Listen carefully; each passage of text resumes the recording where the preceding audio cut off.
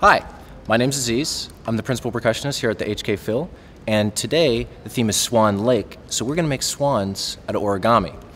We're going to use the program as the paper. On the inside of the program, there are red lines and blue lines. The blue lines you fold up, the red lines you fold down. And if you do it right, it should make a swan. So we're going to start with the head, tear the head out, fold the ears, fold the head and the neck, fold the neck up. Now we're going to make the body. Now we're going to make the tail, fold this under, make the wings, go slowly, no rush. Now we need to make a stand out of the base so that the swan can stand up. If we do it right, we have a swan.